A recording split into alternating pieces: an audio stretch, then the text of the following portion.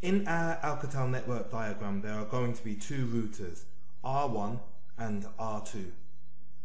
Now with Alcatel service routers, you must name the interfaces. So the interface from R1 connecting to R2 will be named R1 to R2.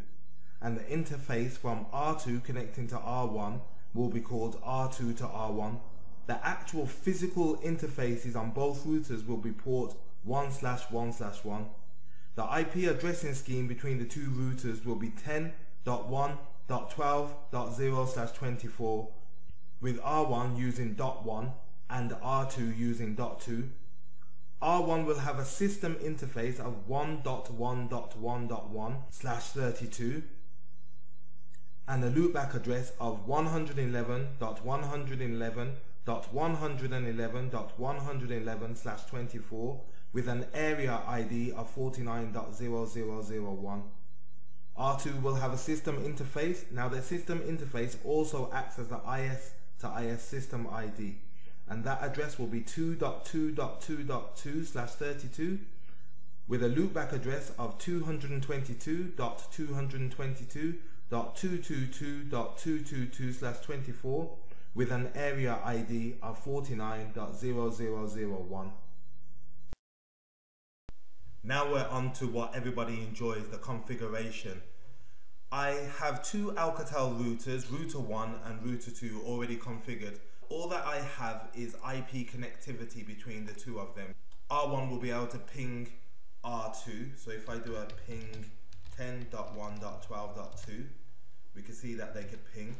Now if we look under the actual configuration of the routers, so if I say configure router, then I say info, we can see all that I have is the loopback address, the R1 to R2 address and the system interface, and the same on R2, configure router, info.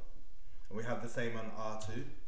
Actually on R2 we also have IS0 configured, so if I just say no IS, that will get rid of that. Now if you watch my system management video, you'll know that we can do an admin save from here, so it's backslash and then admin save. That will save the configuration, and now if we run info, we see that that spurious IS to IS configuration has gone.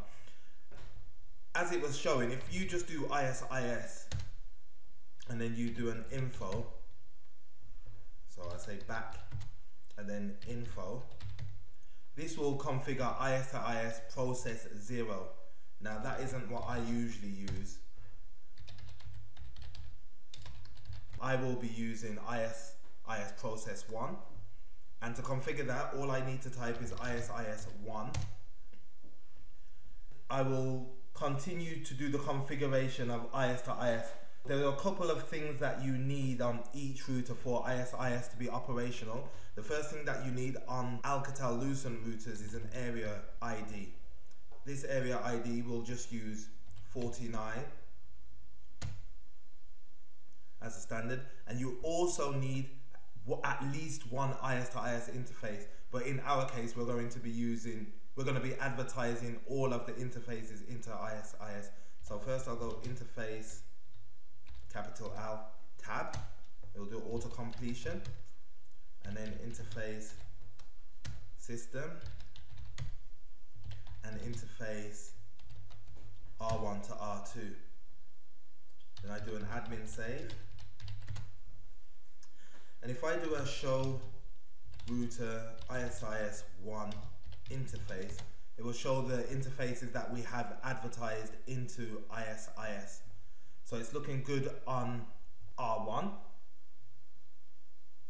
A common convention is that we often see in real networks that they use the loopback interface as the system ID. Here we actually have a system interface, and that will be used as the system ID.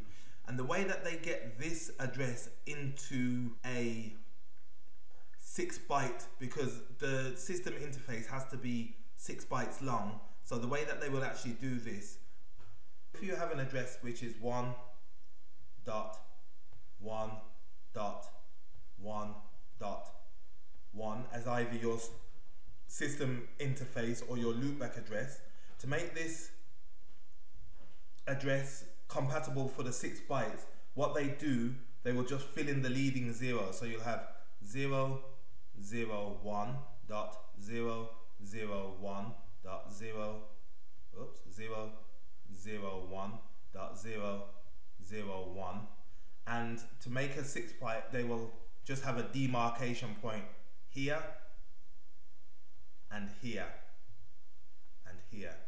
So you'll have the address as 0010.0100.1001, and we could see that if we go back onto R1 and we say show router ISIS1, and then we say hostname,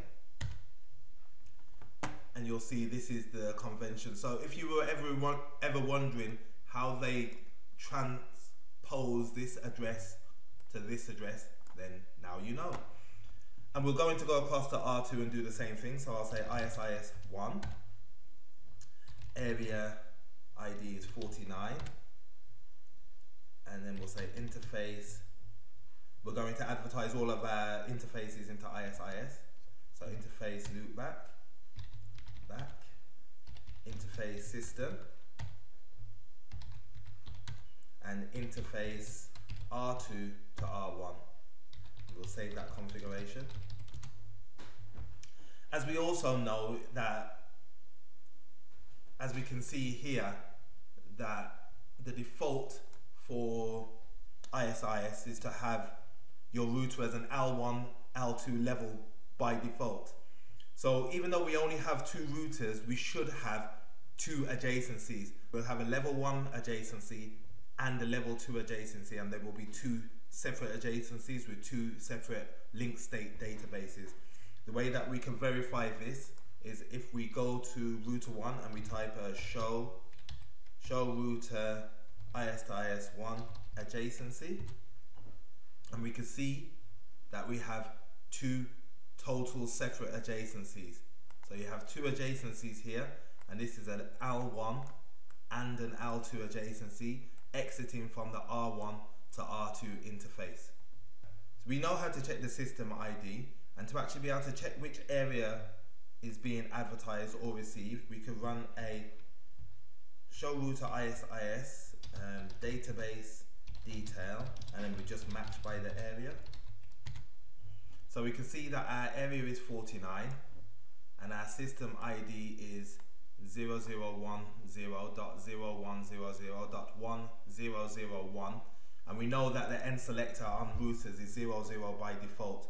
So we have our full network entity title, and the best way that I could really explain to read the network entity title, if I've got a little thing here, so the way that I would read it, we know that our end selector is always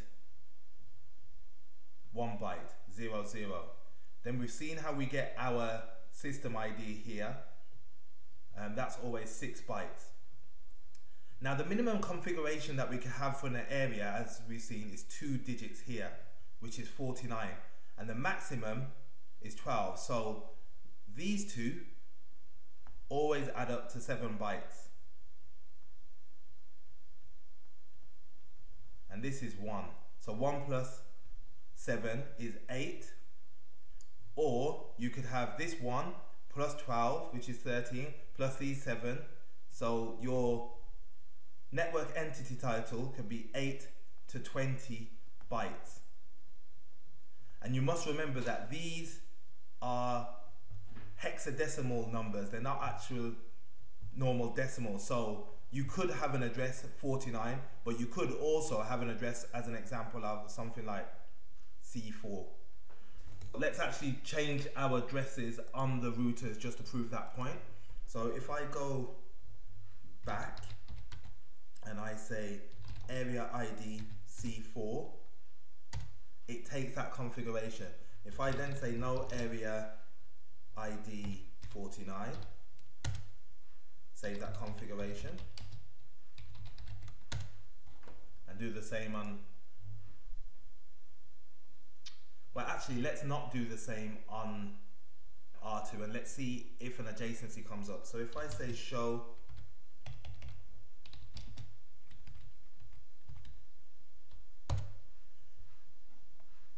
it still shows an L1, L2 adjacency, but this is only because this hasn't timed out. So if we do it now, you'll see that you only have an L2 adjacency and there's only one adjacency. And now the reason for that is for two routers to have an L1 adjacency, their area IDs must be the same.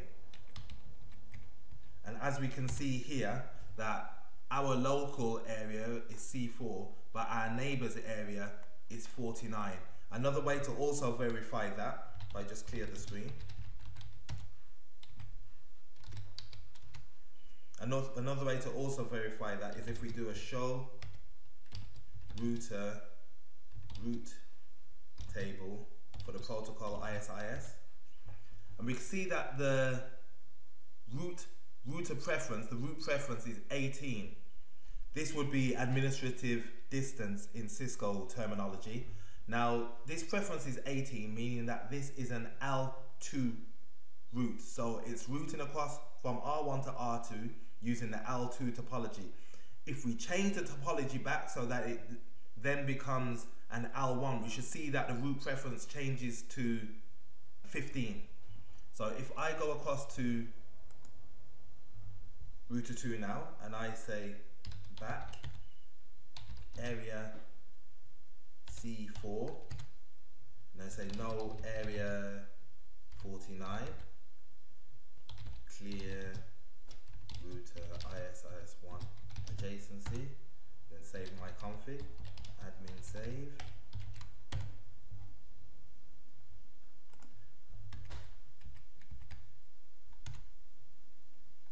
Now we see that we have an L1, L2 adjacency again, and we see that the route preference has changed to 15. 15 denotes that it's a level 1 adjacency, whereas 18 denotes that it's a level 2 adjacency. We're going to actually have a look at some of these levels and how you would, this is a way to change the route preference without actually changing the levels, but we could actually do it by changing the levels. The difference is that if you change a level, it's going to actually cause the protocol to shut down and then to restart. Well, it caused it to shut down and restart here anyway. To actually change a level, there's a couple of things that we need to know. The level could be changed globally or at the interface level. If the level is changed globally, that is inherited to the interfaces. But if it's changed on the interface, that configuration overrides the global configuration.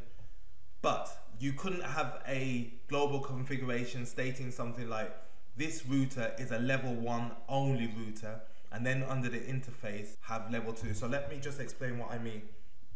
If I was saying at the moment these guys are routing with a level 1, they have the same area. So if I was to say on R2, the level capability globally for this router is level 2, and then I was to say on the interface that is going across to R1, which is, then if I was to say level capability level 1, now these routers should not have an adjacency because globally the router only accepts level 2, whereas on the interface level it's level 1. This is a contradiction, so we should actually get no adjacencies whatsoever. If I go here and I say clear router ISIS1 adjacency, and then I check the adjacencies here, there's no adjacencies. And the reason why is because the router itself is a level 2 router. It's not feasible to have a level 1 adjacency on the interface level. To actually rectify this issue, what I could do is say, if globally I was to say something like level capability of this router is level 1/2, that should fix the issue. Admin save, and then I clear the adjacencies, and we should see a level 1 adjacency come up on router 1, which we do.